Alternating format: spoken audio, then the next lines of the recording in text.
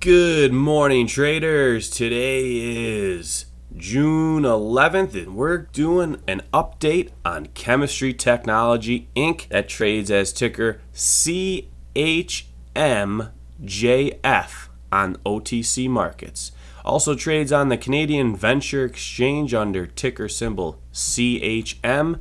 Wanted to go through this chart because we're coming off of a double bottom. Notice recently the stock sold off.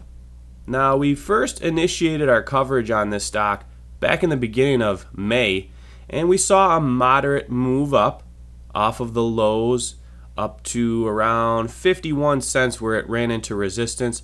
Then we had this slight sell-off, and now we're building support here off of a key bottom. Notice going back, this stock just started trading towards the end of last year, and it started right from this range, the low 30-cent range, had this nice move up to about 48 cents, consolidated, and then had this big run here up to 58 cents where it saw resistance before pulling back to this key support area. So essentially we're at a triple bottom, coming off of a triple bottom. Here's our first bottom right here, second bottom right there, and here's our third bottom, and all the indicators are looking like it's a buy signal. We got the RSI that has been oversold recently, and that's getting ready to come off of being oversold. We want to see this RSI get above the 50 line. That's going to be bullish. But look down here at the MACD. These lines are starting to converge. We're going to look for a crossover on the MACD. That's going to be a nice bullish buy signal.